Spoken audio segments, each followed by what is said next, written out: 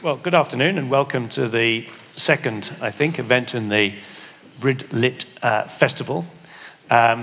First of all, thanks particularly to Kitson and Trotman, who of course are sponsors of the whole festival, but in particular of this session as well. Lawyers from Bedminster say particularly appropriate that they should sponsor this morning.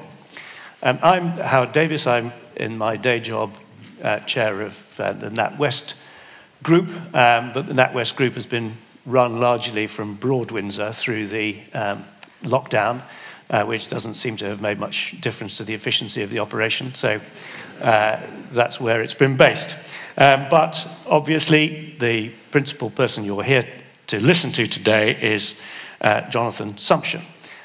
He's become rather well known in the last 18 months as a result of his views on the lockdown, both the constitutional dimension of it and the civil liberties dimension of it, and I'm sure we'll come on to that.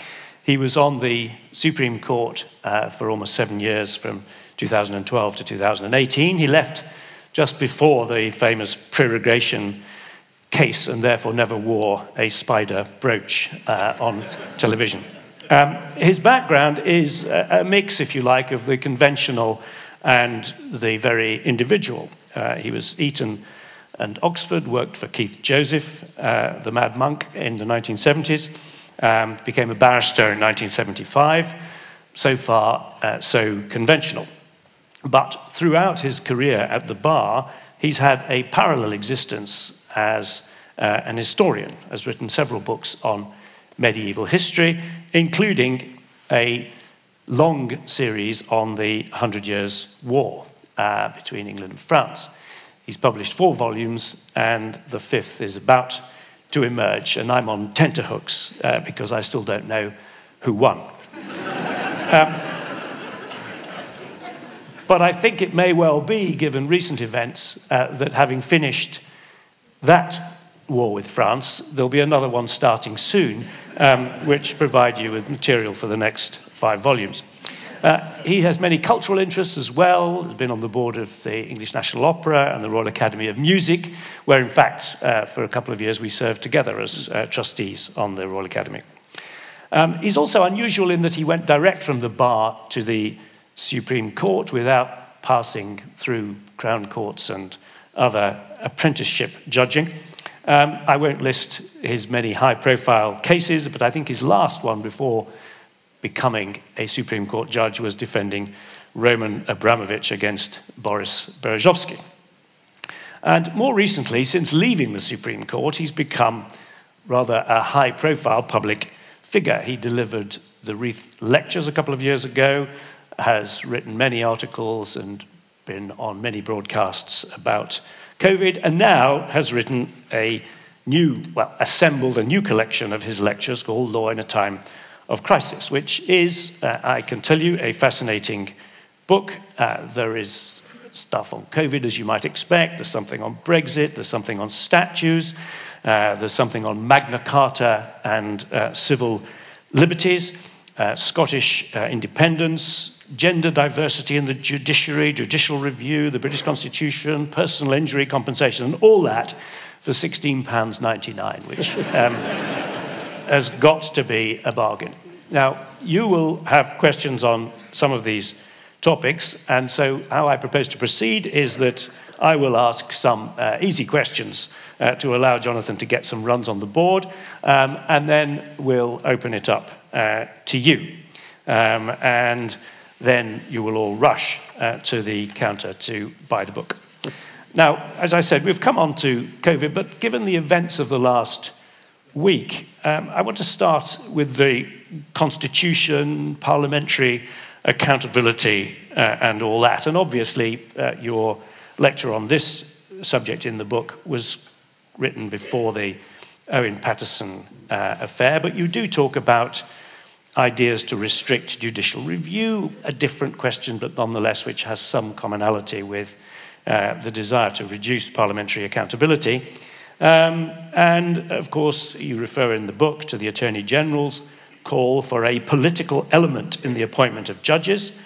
You throw in controls over the BBC, the treatment of John Bercow, who's not in the Lords, while it seems that Owen Paterson may well be, and you conclude that all these are symptoms of a frame of mind uncomfortable with dissent, which is strong stuff. Is that really an appropriate verdict on our Prime Minister? Well, I think the Prime Minister has gone through a number of different phases. The phase that I had in mind when I wrote that was the phase when his public voice was very largely a voiceover from Dominic Cummings. Cummings is a centralizing, frustrated autocrat, and undoubtedly had a contempt for MPs, born partly of their resistance to Brexit, but not entirely based on that. He described them as pond life, and I think that he represented a genuinely sinister development in British constitutional practice. Since his departure, I think things have got somewhat better. In particular, we no longer have statements emerging from unnamed but readily identifiable people in Downing Street that read a bit like the sort of press releases that Al Capone might have issued. That's undoubtedly an improvement, but the Paterson business, perhaps that marks a reversion to type, a feeling that MPs are there to do the Prime Minister's bidding. But the big lesson of the Paterson affair is actually quite an optimistic one. Of course, John Major was absolutely right in the criticisms that he made of the Prime Minister's behaviour over Owen Paterson, but the system has defeated him. I think what it shows is the resilience of British politics. MPs do not simply troop into the lobby as they're told. Many abstained, 22 voted from the whip's point of view the wrong way, and you do not eat humble pie on the scale on which the government has eaten it in the last few days unless you are faced with overpowering pressure, which I'm sure came mainly from people who did comply with the three-line whip, but resented being made to do so on an issue of this sort. So in a sense, the political system has had its revenge on the Prime Minister, and to my mind, that's something that we should applaud. But in the meantime, the Standards Commissioner has been invited to consider her position. The government still plans to change the committee which oversees complaints against members of Parliament. There's been no apology for accepting this money and lobbying on the basis. I'm surprised you take such an optimistic view. Well, I think that the corruption allegations against Owen Paterson are one issue. It's an important issue, but it's not the same as the issue about how governments should behave and when MPs should be whipped in disciplinary matters. I mean, my own view is that a lot of injustices have been committed over the disciplinary system in both the House of Lords and the House of Commons. I'm not making any comment on Owen Paterson's claims. At the moment, I think that would be completely inappropriate. But there has been a history of decisions in the disciplinary committees of both Houses of Parliament in which members of those houses have been treated very summarily. Their defence evidence has not been properly heard, and I think that's very unfortunate. So I am not an opponent of the idea of having an appeal process, which is essentially the criticism that's been made of the current system. It doesn't have an appeal process, and I think there ought to be one. But that's completely different from the Paterson issue itself. I think that, Jacob Rees-Mogg has said it was a mistake to conflate the Paterson issue with the more general issue about how things should be conducted. It seems to me that Paterson should have been dealt with under the system as it actually existed, rather than retrospectively trying to change it for his case. And I think that's now acknowledged by just about everybody. Well, probably the somewhat bigger issue, which you do write about in your book, is the future of judicial review and how that can be constrained. The government have made it clear that they believe that judicial review is used far too often to question political judgments, and there is at the moment a judicial review and courts bill going through Parliament. And the Attorney General, Suella Braverman, has suggested that she plans to invite Parliament to legislate to overturn individual court decisions. What's your view on that?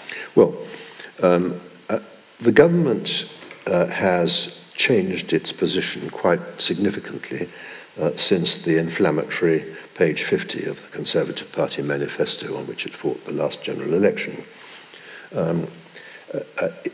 In fact, both the courts and the government have changed their positions to quite a significant degree, and I don't think this is always appreciated.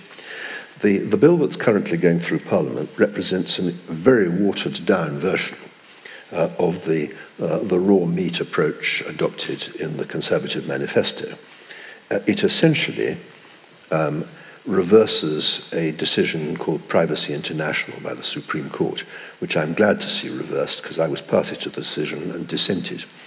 But that decision was, the decision was basically that you could not exclude a right of appeal even from another court. And that's nothing to do with protecting ministers, it's protecting courts against rights of appeal. There are a number of contexts in which no right of appeal exists, and that seems to me to be a decision that Parliament is entitled to make.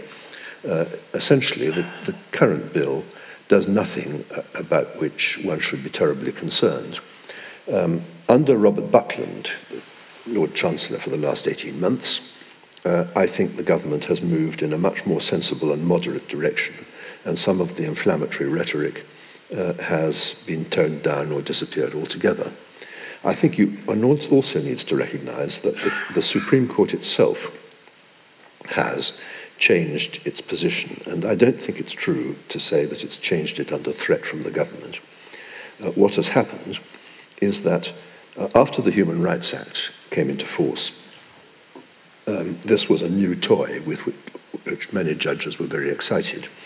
It potentially gave them much greater power, which some of them, I think, were far too keen to use. The problem about judicial review is that there are a number of different contexts in which it arises. If the government does something that it's got no power to do, it's absolutely right that the courts should be in a position to strike down their acts. But there is another category of cases in which the government unquestionably does have power to do whatever it is, but the courts object to the substance of the decision. And many of those cases, not all of them, but many of them, are cases in which the courts have assumed jurisdiction over governmental decisions for which ministers are properly answerable to Parliament. And this cuts across lines of political responsibility that seem to me to be a very valuable part of our Constitution. Now, what is significant in the current year is that in two major cases, the Supreme Court has stood back and declined to intervene, specifically because they raised issues which were properly a matter for political rather than legal accountability. And I think that is a very healthy development.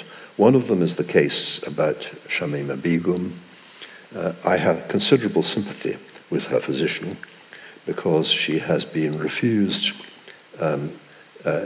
access. She's had her UK citizenship revoked in circumstances where she has only the most theoretical kind of citizenship of any other country. And I think that that is an abuse. But her problem was that she was not physically in the United Kingdom, and so she had great difficulty invoking the Human Rights Convention as a basis for getting back in, because basically the convention doesn't apply to immigration decisions of people who are not yet inside the country. So I've got some sympathy for her position, but what I find striking was that the decision of the Supreme Court on that, basically they declined to intervene in a decision whether to allow her into the country on the basis that this was an issue on which the Home Secretary ought to be politically accountable.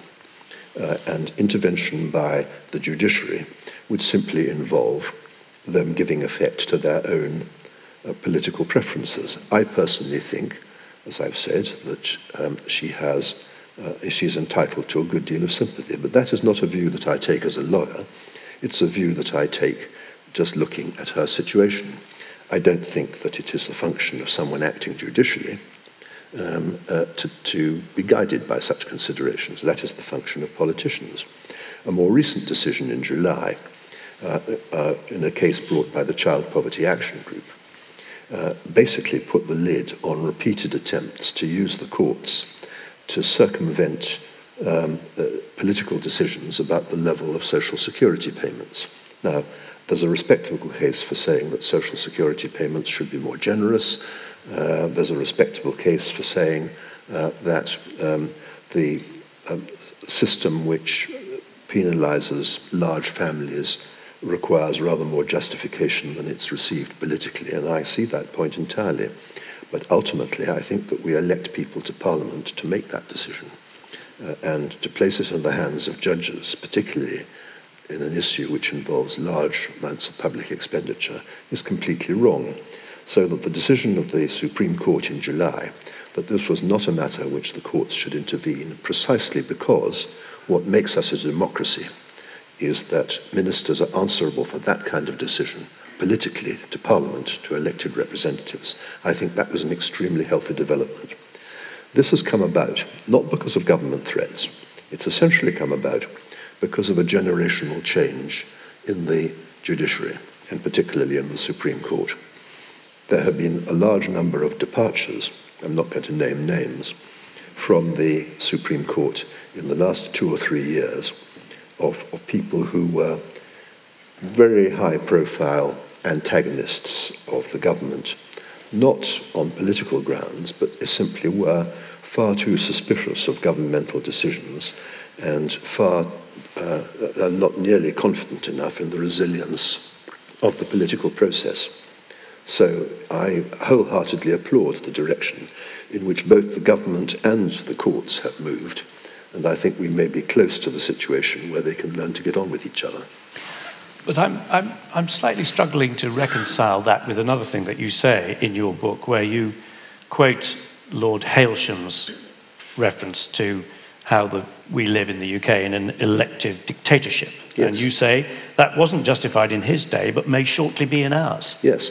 Well, that lecture, remember, was delivered in 2019 at the high point of the government's campaign against the courts and at the high point of the constitutional crisis over Brexit.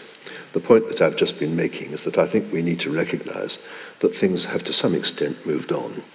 And they've moved on in directions which I think are admirable. I'm not for the moment suggesting that everything in the garden is lovely. It certainly isn't. But it's a good deal less ugly than it was 2 years ago. Okay.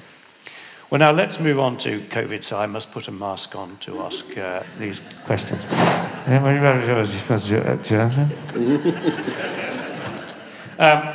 You've made a lot of criticisms of the government's approach on COVID, some of them well set out in the book about the way in which the government took extreme powers and indeed in some cases acted before they got the powers, which is a matter of a few days probably.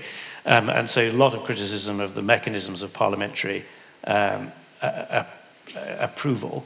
But at the end you say the use of political power as an instrument of coercion is corrosive, and that the British people has not even begun to understand the seriousness of what is happening to our country. It marks a move to a more authoritarian form of politics, a fundamental change in our relations with each other, a change characterized by distrust, resentment, and mutual hostility.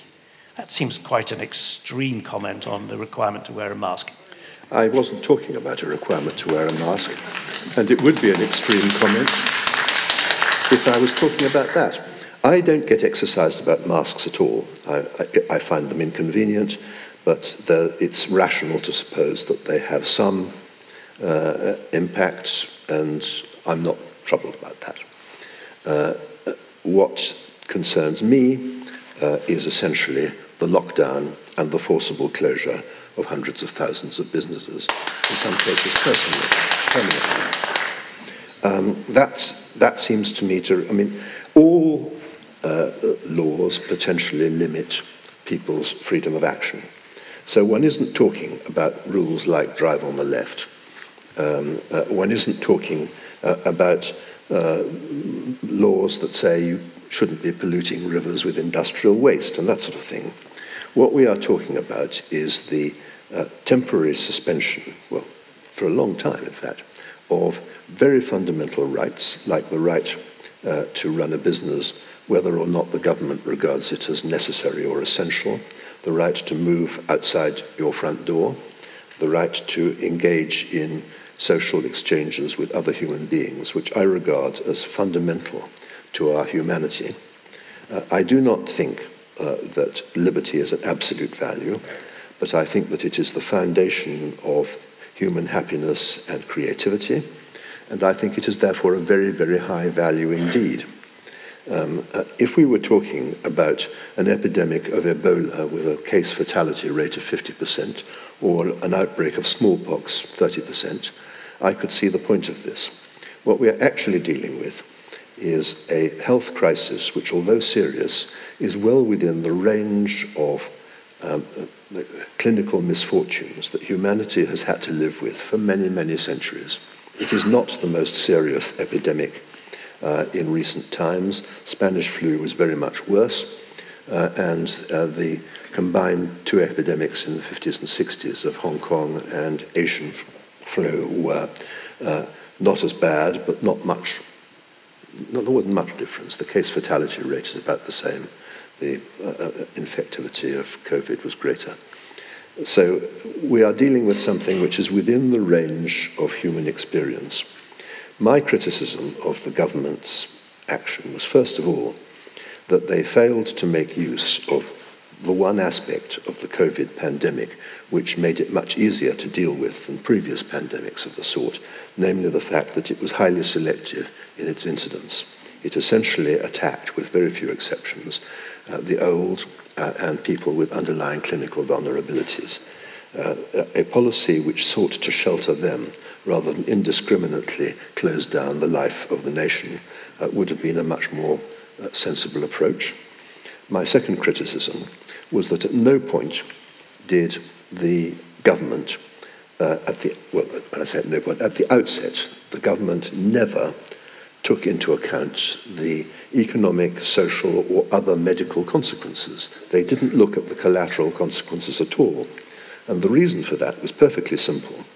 Nobody had contemplated, even for a moment, the possibility of a total lockdown as a response to a health problem of this sort.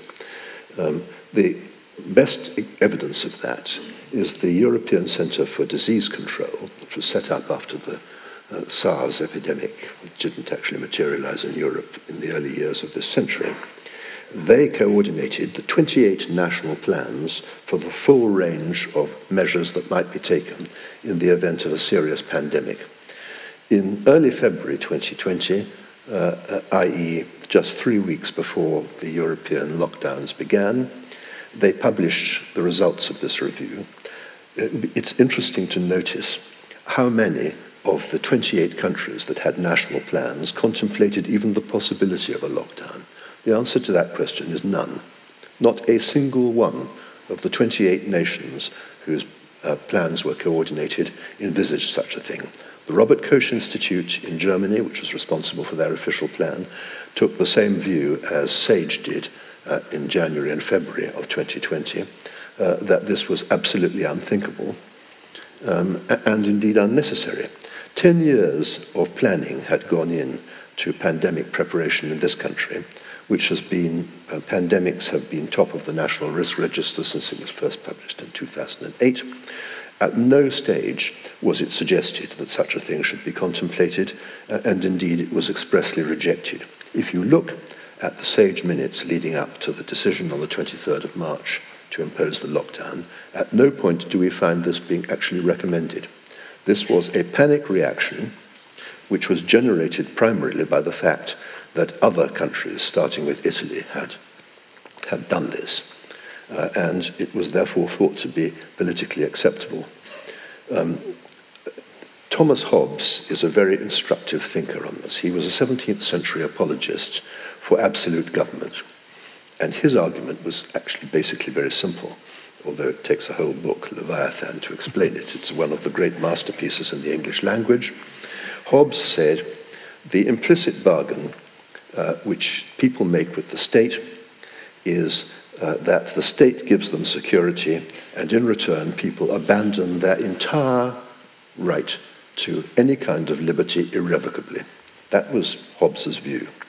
Now, I hope that most people in this country would regard that conclusion as repellent, but it is the principle on which we have been living for much of the last 2 years.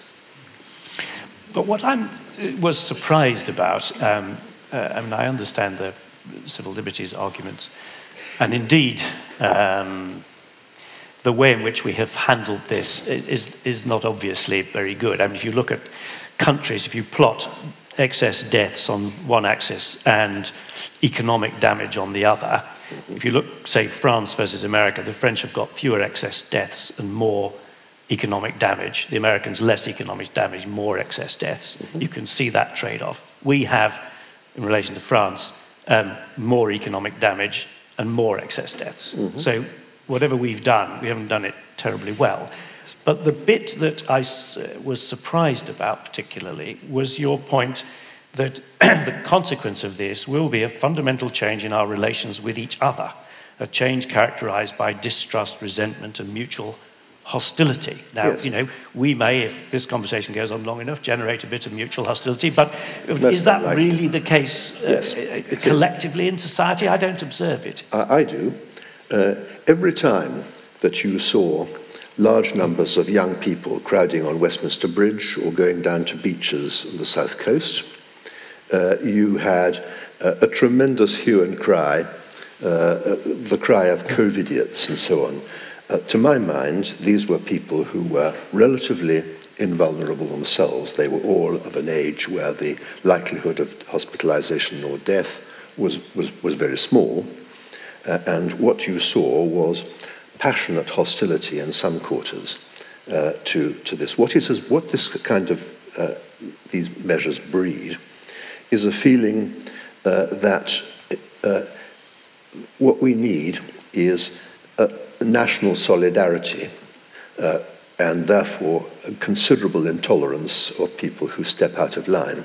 Now, solidarity can take two different forms. There is the solidarity of mutual assistance and sympathy, which was very much in evidence for much of the COVID crisis, and which I have no problem with. And there is the solidarity of intolerant conformism, which is what I was talking about in that paragraph. I'm going to come to the audience in just a moment, but let me just raise one other point, just to broaden the conversation a bit, because your book is not entirely about COVID or the Constitution. Lots of interesting other stuff. So I hope you're thinking of your questions, but let me just raise one other one, and that's the exciting culture wars issue, particularly the toppling of statues. And you refer to the Colston affair in Bristol and talk about the anger which seeks to remove memorials of the past because the past did not share the values of the present. This is an irrational and absurd thing to do. So the people toppling Colston and Cass were irrational and absurd. Yes, in my view they were. I have no hesitation about that. All human life involves light and shade. There are hardly any societies and very few individuals who can claim that they have only done good, or for that matter, only done bad. Colston is a classic example. Colston was not a particularly big shareholder, but a shareholder in the Royal Africa Company, which at the time he invested in it had a monopoly of the English-based slave trade. But there were many other aspects to his life, and one of them is that he was an enormous benefactor of the city of Bristol, who devoted his fortune to creating hospitals and schools and public institutions. The statue that was erected to him, in fact, at the end of the 19th century, was erected to honor his philanthropic activities. It had nothing to do with slavery.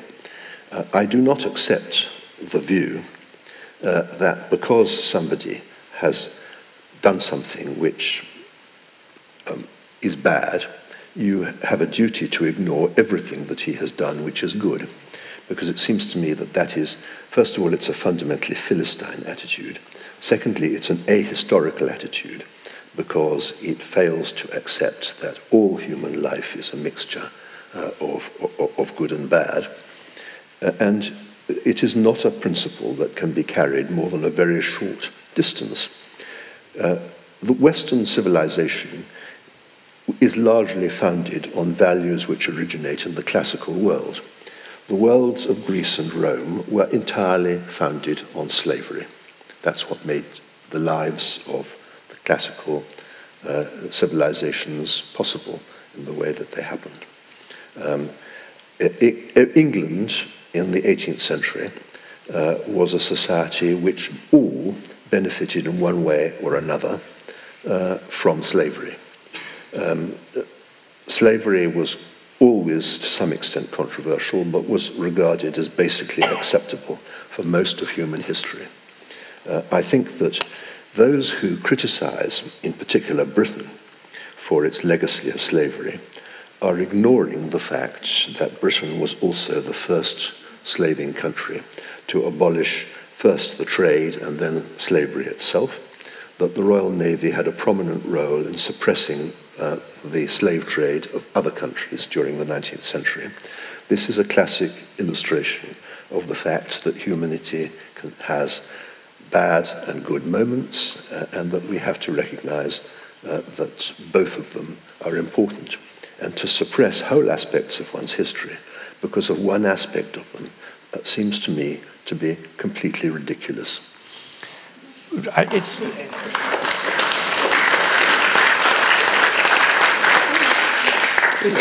The difficulty, I guess, I have is where you draw the line here. Because if we look at other statues that have been toppled in our lifetimes, let's take a couple of examples.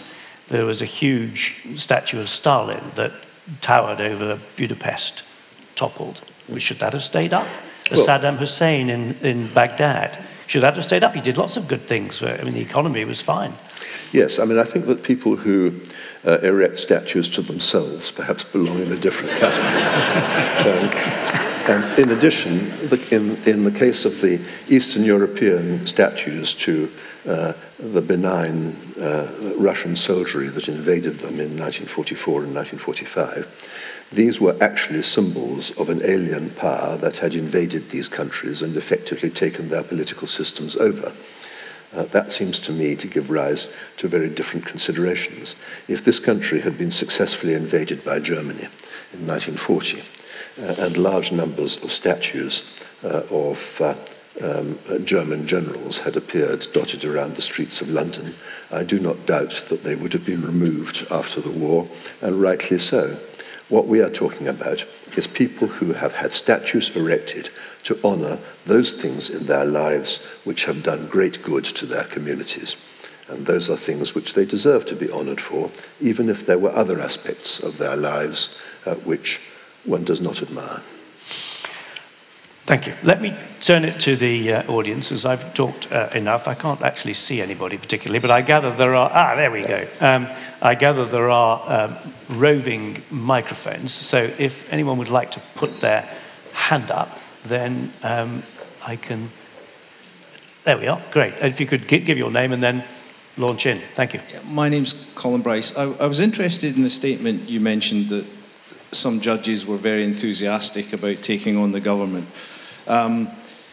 About 20 years ago, I lived in the States. At the time, there was a confirmation hearing for a Supreme Court judge, and in a typical British... Is that Clarence Thomas? I can't remember who it was now, but I had a slightly condescending attitude to it. It seemed a completely inappropriate version, and I felt we had a better way of selecting judges. I've kind of changed my mind, given that the prorogation case and some of the judicial reviews and the sort of opaque way we select judges, do you think it's time we did have a more politicised process for the selection of judges, so we at least understood where they were coming from when they were making some of those decisions? No, I don't. And I think that the American experience illustrates most of the reasons why that would be a thoroughly bad idea. Ever since the confirmation hearings for Robert Bork at the end of the 1970s, there has been a set form of these confirmation hearings, leaving aside cases where there's allegation of scandalous behavior in the past. But basically, what all candidates now say is, I can't answer the question how I would decide this or that case, because it would depend on the arguments that I would be listening to before making the decision. That is the constitutionally correct answer. It's a completely uninformative answer. And so the first reason why political confirmation hearings would be a bad idea is that they're completely useless. The second reason why they're a bad idea is that what they aim to do is to establish that the candidate is, so to speak, politically acceptable. Now, the problem about that is that we do not have a government which can count on remaining in power indefinitely, mercifully.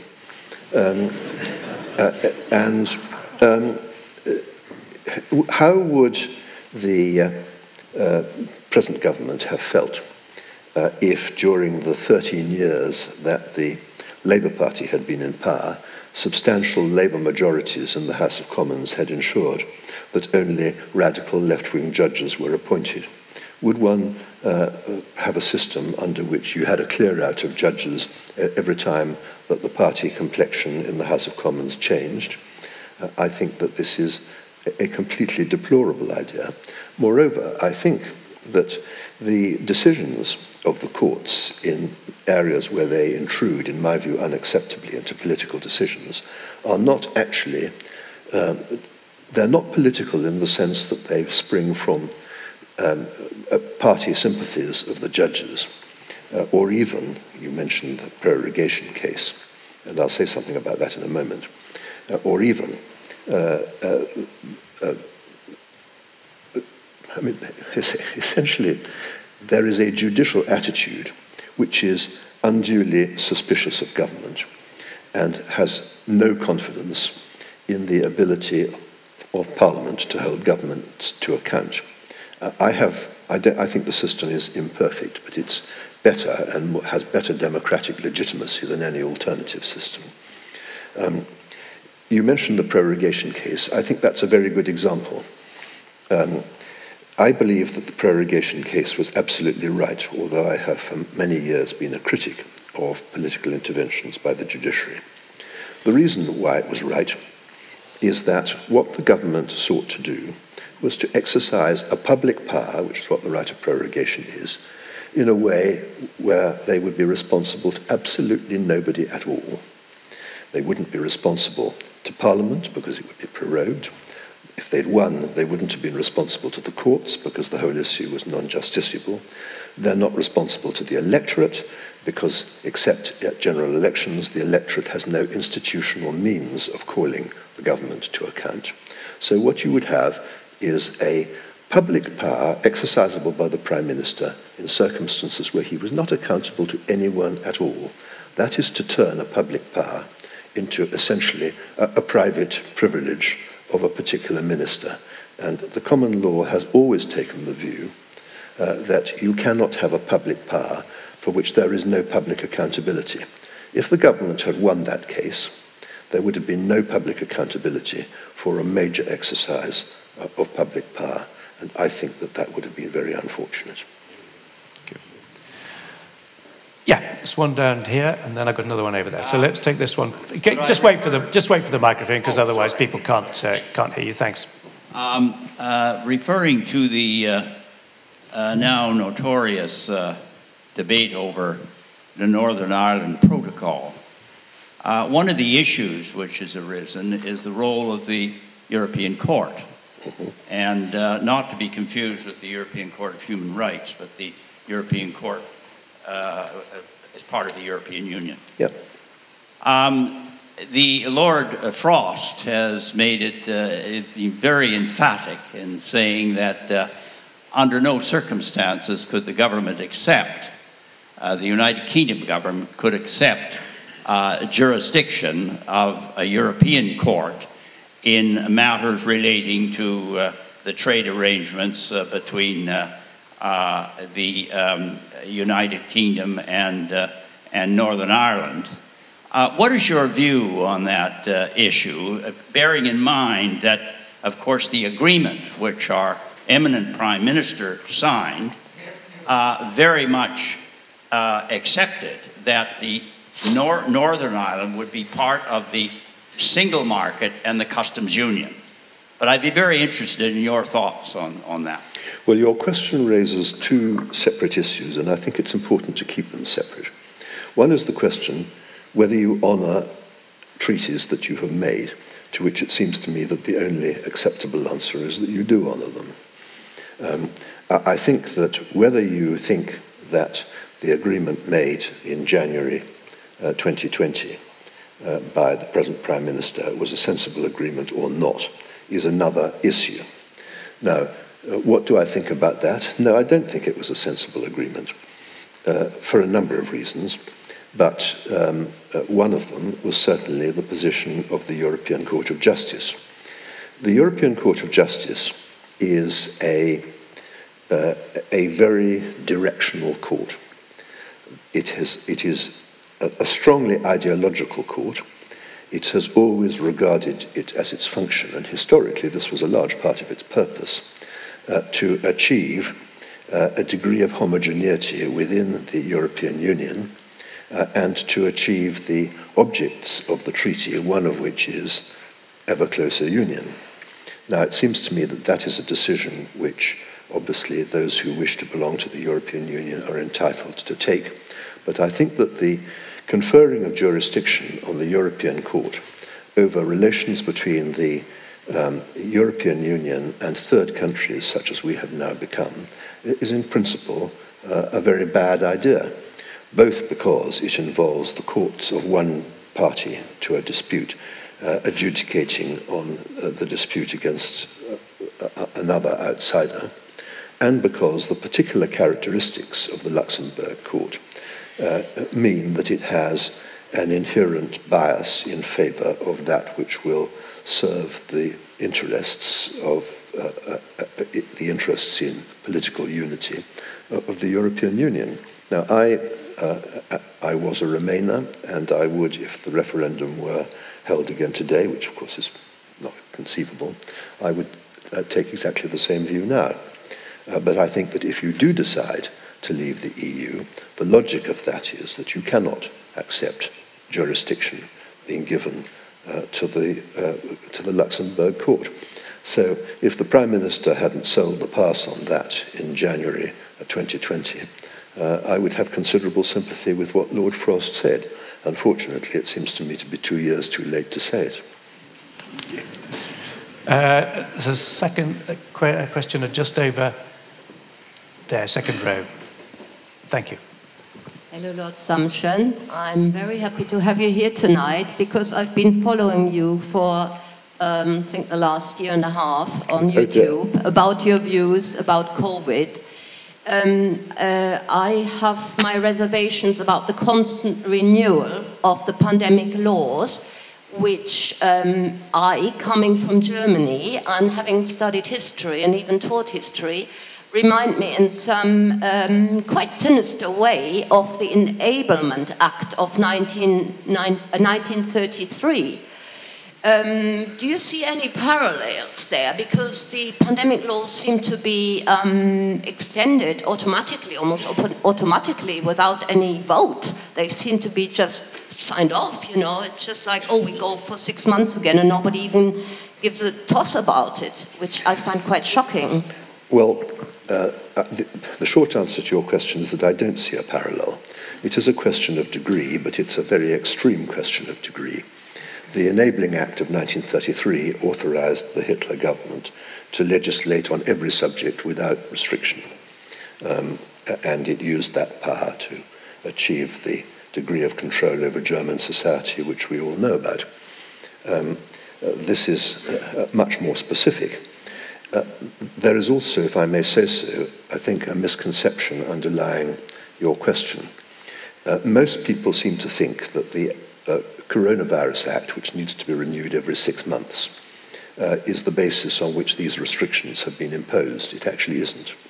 The Coronavirus Act gives relatively minor powers which haven't in fact been used in relation to some aspects of the health crisis. But it's actually an act which is mainly concerned with authorizing a higher level of government expenditure, and a government expenditure without the degree of parliamentary control which has been a feature of the Constitution for a long time. I mean, I have misgivings about the Coronavirus Act on that ground, but most people who complain about the renewal of the Coronavirus Act are under the impression that it's the basis on which the lockdowns and the closures of businesses, etc., have been conducted. It isn't. They've all been done under the Public Health Act, which has been in force since 1984 and was amended in 2008 to confer most of the powers that have currently been exercised. I think that it was unfortunate that the government chose to use that act because it requires a very limited measure of parliamentary oversight. And I think that the courts were unduly craven to accept in the Dolan case that they were entitled to use the Public Health Act. They were absolutely, as a matter of law, they did have the power to impose these decisions. I don't think they were wise decisions, but I think they had the power to do it. But they had the power to use it do it under the Civil Contingencies Act. And there's an important difference, because the Civil Contingencies Act requires a renewed parliamentary consent to these kind of measures every 30 days. It involves a very high level of parliamentary supervision. And I think that the evasion of parliamentary supervision is one of the more scandalous features of the way that the government has conducted this. Now, I think, therefore, that your point is justified.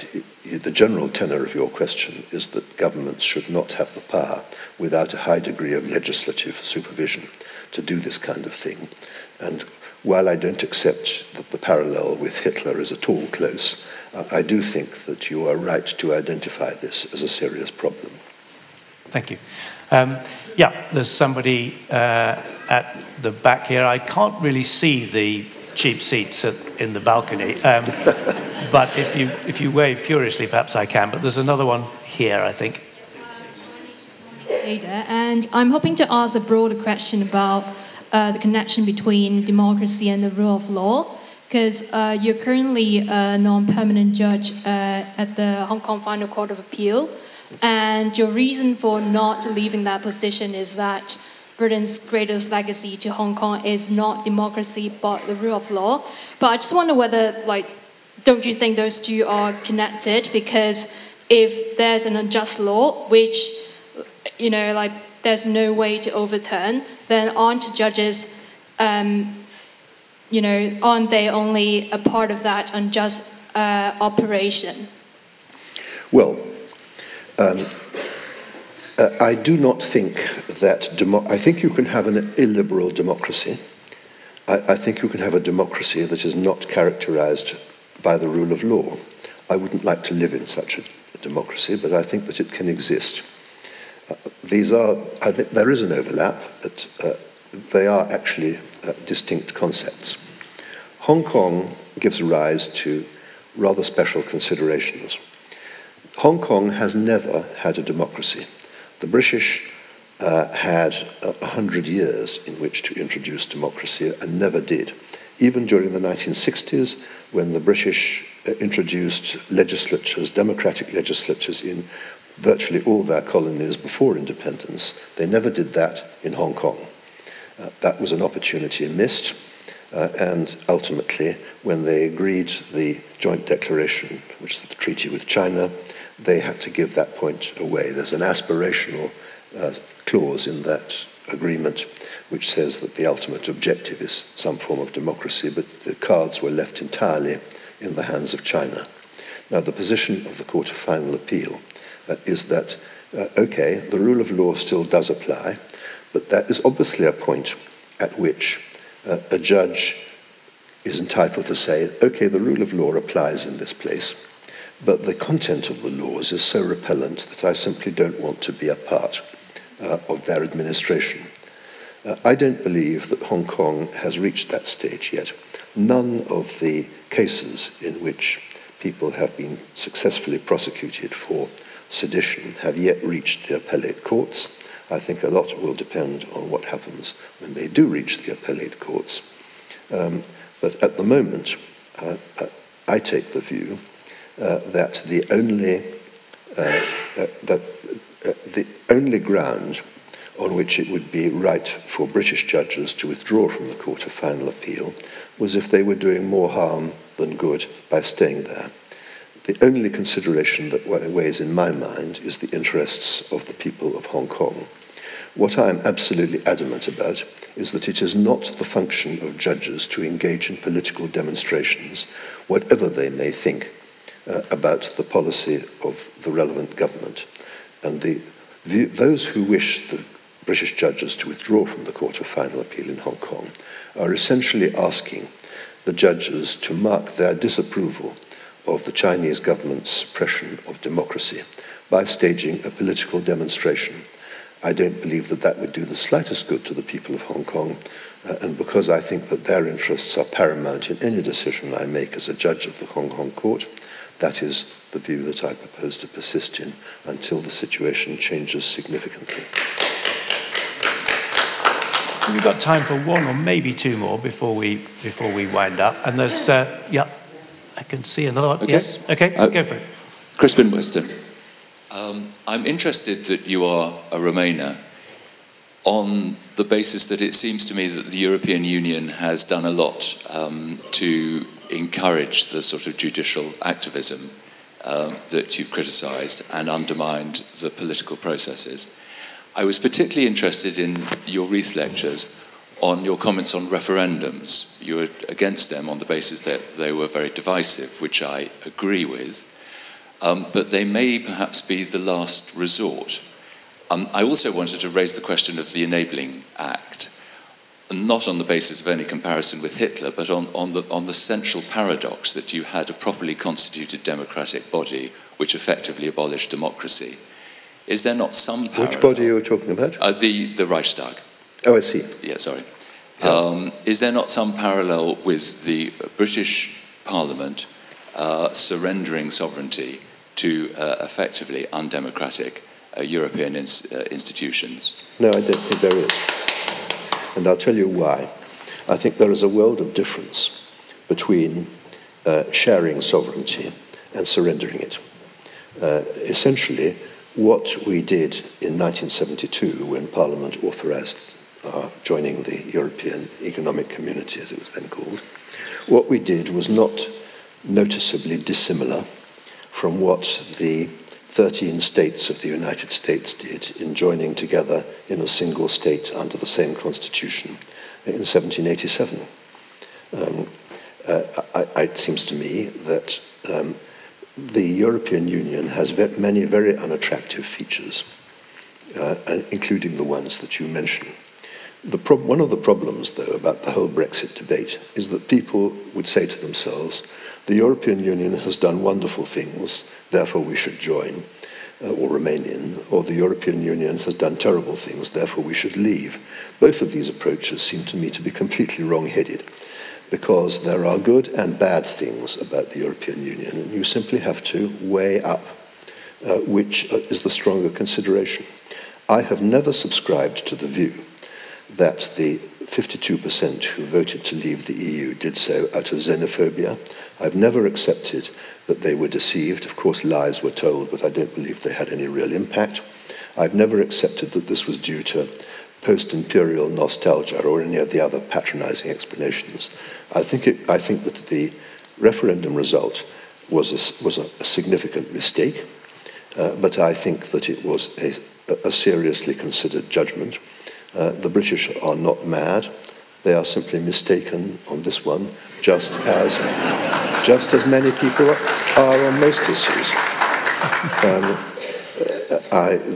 Basically, I don't want to deliver this in a lecture on Brexit, but basically there are two problems. One is that the economic cost of leaving a market of 500 million people seems, the closest market geographically, seems to me to be very high.